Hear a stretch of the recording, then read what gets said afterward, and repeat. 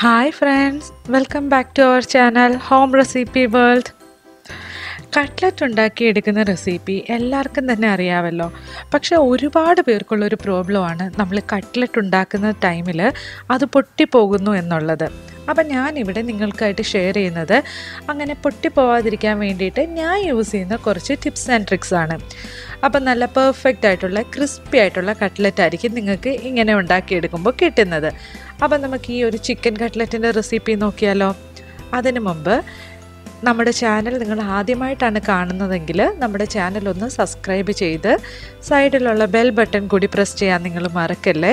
അപ്പോൾ നിങ്ങൾ പ്രസ് ചെയ്യുന്ന സമയത്ത് ആ ഒരു ബെൽ ബട്ടണിൽ ഓൾ എന്നുള്ള ഓപ്ഷൻ കൂടി നിങ്ങൾ ക്ലിക്ക് ചെയ്യണം. എന്നാൽ മാത്രമേ ഞാൻ അപ്ലോഡ് ചെയ്യുന്ന വീഡിയോസിൻ്റെ നോട്ടിഫിക്കേഷൻ നിങ്ങൾക്ക് അപ്പോഴപ്പോഴേ കിട്ടുകയുള്ളൂ. എന്നാൽ നമുക്ക് ഈ ഒരു സൂപ്പർ ചിക്കൻ കട്ട്ലറ്റിൻ്റെ റെസിപ്പി നോക്കിയാലോ. ആദ്യം തന്നെ നമുക്കൊരു പാൻ ചൂടാക്കാം. പാൻ നന്നായിട്ട് ചൂടായി വരുമ്പോൾ അതിലേക്ക് 1 ടേബിൾ സ്പൂൺ അളവിന് ഏതെങ്കിലും ടൈപ്പ് റിഫൈൻഡ് ഓയിൽ ഒഴിച്ചു കൊടുക്കാം. നിങ്ങൾക്ക് വെളിച്ചെണ്ണയിൽ വേണമെങ്കിലും ചെയ്തെടുക്കാം. ഞാനിവിടെ സൺഫ്ലവർ ഓയിലാണ് യൂസ് ചെയ്യുന്നത്. എണ്ണ നന്നായി ചൂടായി വരുമ്പോൾ അതിലേക്ക് ഒരു വലിയ സവാള ചെറുതായി അരിഞ്ഞത് നമുക്കതിലേക്ക് ചേർത്ത് കൊടുക്കാം. ഇനി നമുക്ക് സവാള ഒരു 2 മിനിറ്റ് ഒന്ന് വഴറ്റിയെടുക്കാം. ഇപ്പം നമ്മുടെ സവാള ചെറുതായിട്ടൊന്ന് വാടി വന്നിട്ടുണ്ട്. ഇനി ഇതിലേക്ക് നമുക്ക് 1 ടേബിൾ സ്പൂൺ അളവിന് ഇഞ്ചിയും വെളുത്തുള്ളിയും ചെറുതായി അരിഞ്ഞത് നമുക്ക് ചേർത്ത് കൊടുക്കാം. ഇനി അതിൻ്റെ ഒപ്പം തന്നെ 1 ടീസ്പൂൺ അളവിന് പച്ചമുളക്. അപ്പോൾ എരിവൊക്കെ അവരവരുടെ ഇഷ്ടത്തിനനുസരിച്ച് കൂട്ടുകയും കുറയ്ക്കുകയൊക്കെ ചെയ്യാം. ഞാനിവിടെ 1 ടീസ്പൂൺ അളവിന് നല്ല എരിവുള്ള പച്ചമുളക് വളരെ പൊടിയായി അരിഞ്ഞതാണ് ഞാൻ ചേർത്ത് കൊടുക്കുന്നത്. ഇനി ഇവ മൂന്നും കൂടെ ചേർത്തിട്ട് നമുക്ക് നല്ലതുപോലൊന്ന് മിക്സ് ചെയ്തെടുക്കാം. ഇതിൻ്റെ എല്ലാം പച്ചമണം മാറുന്നത് വരെ വേണം നമ്മൾ വഴറ്റിയെടുക്കാനായിട്ട്.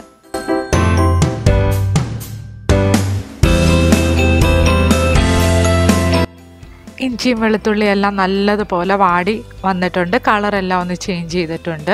ഈ ഒരു ടൈമിൽ 1/2 കപ്പ് ചിക്കൻ, ഞാനിവിടെ മഞ്ഞളും ഉപ്പും കൂടി ഇട്ട് വേവിച്ച് വെച്ചിരിക്കുന്ന ചിക്കനാണ്, അത് നമുക്ക് ചേർത്ത് കൊടുക്കാം. അപ്പോൾ ഞാൻ സവാള വഴറ്റുന്ന സമയത്ത് ആദ്യമേ ഒന്നും ഉപ്പ് ചേർത്ത് കൊടുത്തിട്ടില്ല. കാരണം ഞാൻ ചിക്കൻ വേവിക്കുന്ന സമയത്ത് ഓൾറെഡി ഉപ്പ് ചേർത്തത് കൊണ്ടാണ്. അപ്പോൾ ഇത് ഇത്രയും കൂടെ ചേർത്തിട്ട് നമുക്ക് നല്ലതുപോലെ ഒന്ന് വഴറ്റിയെടുക്കാം.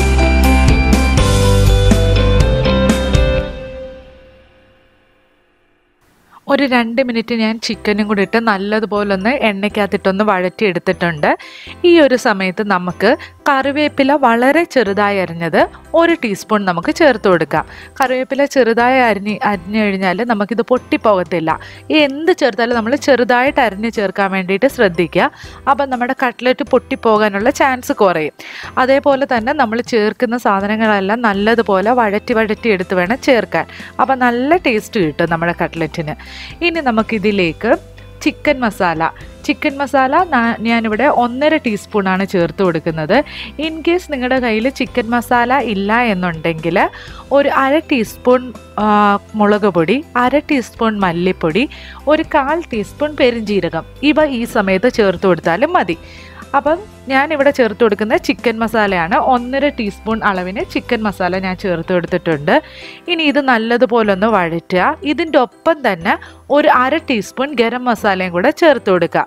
അപ്പം നമ്മൾ ഈ മസാലപ്പൊടികളെല്ലാം ഇനി നല്ലതുപോലെ ഒന്ന് നമുക്ക് അതിൻ്റെ പച്ചമണം മാറുന്നത് വരെ നമുക്ക് നല്ലതുപോലെ ഒന്ന് വഴറ്റിയെടുക്കാം. അപ്പം നമ്മൾ ഈ പൊടികൾ ചേർക്കുന്ന ടൈമിൽ എപ്പോഴും ഫ്ലെയിം ലോയിലാണ് വെക്കേണ്ടത്. ഇല്ലെന്നുണ്ടെങ്കിൽ ഇത് പെട്ടെന്ന് കരിഞ്ഞു പോകും. അപ്പോൾ ഇതുപോലെ ഈ ചിക്കൻ്റെ അകത്ത് ഏതെങ്കിലും വലിയ പീസസ് ഉണ്ടെങ്കിൽ അത് നമ്മളൊന്ന് ജസ്റ്റ് ഒന്ന് ചെറുതായിട്ടൊന്ന് ഇങ്ങനെ ഒന്ന് ബ്രേക്ക് ചെയ്ത് കൊടുക്കുക. ഞാനിവിടെ ചിക്കൻ കൈവച്ച് തന്നെയാണ് പിച്ചെടുത്തിരിക്കുന്നത്. നിങ്ങൾക്ക് വേണമെന്നുണ്ടെങ്കിൽ മിക്സിക്കകത്തിട്ടൊന്ന് പൾസ് ചെയ്തെടുത്തത് യൂസ് ചെയ്യാം. ഓക്കെ, ഇപ്പം നമ്മുടെ മസാലയുടെ പച്ചമണം എല്ലാം മാറിയിട്ടുണ്ട്. ഈ ഒരു ടൈമിൽ ഒരു വലിയ ഉരുളക്കിഴങ്ങ് നല്ലതുപോലെ വേവിച്ച് ഉടച്ചെടുത്തതാണ്. അപ്പോൾ ഉരുളക്കിഴങ്ങും ഉടച്ചെടുക്കുന്ന സമയത്ത് നിങ്ങളൊരു കാര്യം ശ്രദ്ധിക്കണം. ഉരുളക്കിഴങ്ങിൻ്റെ അകത്ത് ഈ വലിയ കഷ്ണങ്ങളൊന്നും ഉണ്ടാവാൻ പാടില്ല. എല്ലാം ഒരുപോലെ തന്നെ നല്ല വൃത്തിയായിട്ട് ഉടച്ചെടുത്തതായിരിക്കണം. അപ്പോഴും മാത്രമേ നമ്മൾ ആ ഉദ്ദേശിക്കുന്ന രീതിയിൽ പെർഫെക്റ്റ് ആയിട്ടുള്ളൊരു നമുക്ക് കട്ട്ലറ്റ് ഉണ്ടാക്കിയെടുക്കാൻ പറ്റത്തുള്ളൂ. ഇനി ഉരുളക്കിഴങ്ങ് കൂടെ ചേർത്തിട്ട് നമുക്ക് നല്ലതുപോലൊന്ന് എല്ലാം ഒന്ന് കൂട്ടി യോജിപ്പിച്ച് ഒരു 2-3 മിനിറ്റ് കഴിയുമ്പോൾ നമുക്ക് ഫ്ലെയിം ഓഫ് ചെയ്യാം.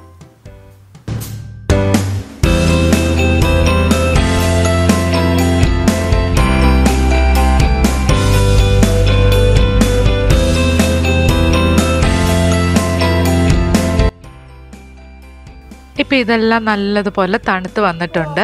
ഈ ഒരു ടൈമിൽ നമുക്ക് 2 വലിയ ടേബിൾ സ്പൂൺ അളവിന് ബ്രെഡ് ക്രംസ് ചേർത്ത് കൊടുക്കാം. ബ്രെഡ് എടുത്തിട്ട് നന്നായിട്ട് മിക്സിക്കകത്തിട്ട് പൊടിച്ചെടുത്തതാണ്. ഇത് ചൂടാക്കിയിട്ടൊന്നുമില്ല ഞാൻ ബ്രെഡ്. അപ്പോൾ ബ്രെഡ് എടുത്ത് മിക്സിക്കകത്തിട്ട് നല്ലതുപോലെ പൊടിച്ചത് നമുക്ക് ചേർത്ത് കൊടുക്കാം.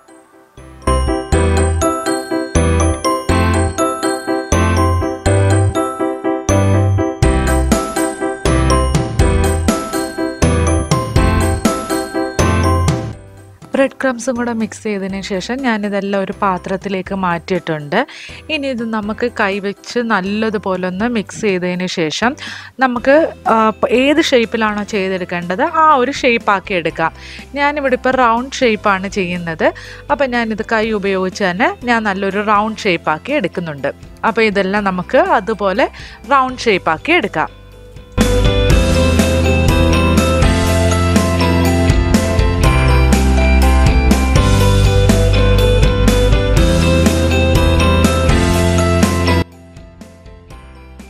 നമ്മളിപ്പോൾ എല്ലാ കട്ട്ലറ്റും ഇതുപോലെ റെഡിയാക്കിയിട്ടുണ്ട്. ഞാനിവിടെ ഒരു മുട്ട പൊട്ടിച്ചിട്ട് ഒരല്പം ഉപ്പ് ചേർത്ത് നല്ലതുപോലെ ഒന്ന് മിക്സ് ചെയ്തെടുത്തിട്ടുണ്ട്. പിന്നെ കുറച്ച് ബ്രെഡ് ക്രംസും എടുത്തിട്ടുണ്ട്. അപ്പോൾ ആദ്യം തന്നെ നമുക്ക് ഈ കട്ട്ലറ്റിനെ എടുത്ത് ആ ഒരു മുട്ടയുടെ മിക്സിൻ്റെ അകത്തൊന്ന് ഡിപ്പ് ചെയ്തെടുക്കാം. അതിനുശേഷം ബ്രെഡ് ക്രംസിൻ്റെ അകത്തിട്ടിട്ട് ഒന്ന് നമുക്ക് ഡസ്റ്റ് ചെയ്തെടുക്കാം. ബ്രെഡ് ക്രംസ് നമ്മൾ ഒരുപാട് അങ്ങ് അതിൻ്റെ പുറത്ത് കോട്ട് ചെയ്യുന്ന രീതിയിൽ എടുക്കാൻ പാടില്ല. അപ്പോഴും നമ്മൾ എണ്ണയ്ക്കകത്ത് ഇടുന്ന ടൈമിൽ അത് പെട്ടെന്ന് അങ്ങ് കരിഞ്ഞു പോകും. അപ്പോൾ അത് കാരണം വളരെ കുറച്ച് ആവുന്ന രീതിയിൽ നമ്മൾ അതിൻ്റെ പുറത്തൊന്ന് കോട്ട് ചെയ്തെടുക്കുക. അപ്പോൾ നമുക്ക് ഇതുപോലെ തന്നെ എല്ലാ കട്ട്ലറ്റും ഇതുപോലെ ബ്രെഡ് ക്രംസിലും മുട്ടയ്ക്കകത്തും ഒക്കെ നമുക്കൊന്ന് കോട്ട് ചെയ്ത് ഡിപ്പ് ചെയ്ത് നമുക്ക് എടുക്കാം. അങ്ങനെ നമുക്ക് എല്ലാം ഒന്ന് റെഡിയാക്കാം.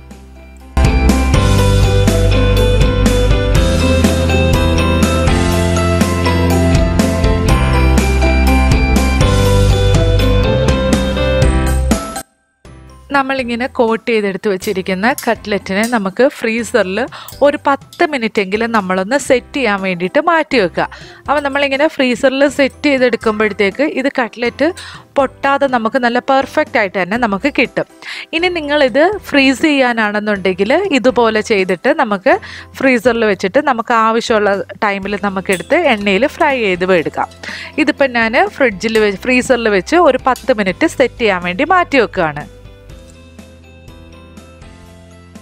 ഇനി ഒരു പാത്രത്തിൽ നമുക്ക് എണ്ണ ചൂടാക്കിയതിന് ശേഷം നമ്മൾ ഈ പ്രിപ്പയർ ചെയ്ത് വെച്ചിരിക്കുന്ന കട്ട്ലറ്റ് എല്ലാം തന്നെ ഇട്ട് ഒരു ലൈറ്റ് ഗോൾഡൻ ബ്രൗൺ കളർ ആകുന്നത് വരെ നമുക്കിതിനെ ഫ്രൈ ചെയ്തെടുക്കാം. അപ്പം നിങ്ങൾ ഇതിൻ്റെ ഇടയ്ക്കൊന്ന് അത് തിരിച്ചും മറിച്ചും ഇട്ട് കൊടുക്കാൻ മറക്കരുത്. അപ്പം നമ്മൾ ഇട്ട് കൊടുത്തിട്ട് ഒരു 2-3 മിനിറ്റ് കഴിഞ്ഞതിന് ശേഷം മാത്രം വേണം നമ്മൾ തിരിച്ചിടാനായിട്ട്. പിന്നെ ഇത് എപ്പോഴും ഫ്രൈ ചെയ്യുന്ന സമയത്ത് ഒരു ലോ ടു മീഡിയം ഫ്ലെയിമിൽ വെച്ച് വേണം ഫ്രൈ ചെയ്യാൻ. ഇല്ലെങ്കിൽ ഇതിൻ്റെ പുറഭാഗം പെട്ടെന്ന് തന്നെ അങ്ങ് ബ്രൗൺ കളർ ആയിപ്പോവും. അപ്പോൾ നമുക്ക് ലോ ടു മീഡിയം ഫ്ലെയിമിൽ വെച്ചിട്ട് ഇതിനെ ഒന്ന് ഫ്രൈ ചെയ്തെടുക്കാം. അപ്പോൾ നിങ്ങൾക്ക് എല്ലാവർക്കും തന്നെ ഈ ഒരു ഞാനിതിൽ പറഞ്ഞേക്കുന്ന പോലുള്ള സ്റ്റെപ്സ് ഉപയോഗിച്ച് പ്രിപ്പയർ ചെയ്യുമ്പോൾ നല്ല പെർഫെക്റ്റ് ആയിട്ടുള്ള കട്ട്ലറ്റ് കിട്ടും. അപ്പോൾ നിങ്ങളെല്ലാവരും തീർച്ചയായിട്ടും ഇതൊന്ന് ട്രൈ ചെയ്ത് നോക്കുക. അപ്പോൾ ഇഷ്ടപ്പെട്ടാൽ ലൈക്ക് ചെയ്യാനും ഷെയർ ചെയ്യാനും പിന്നെ നമ്മുടെ ചാനൽ സബ്സ്ക്രൈബ് ചെയ്യാനും മറക്കരുത്. അപ്പോൾ പുതിയ റെസിപ്പി ആയിട്ട് ഇനിയും കാണുന്നത് വരെ take care and thanks for watching the video.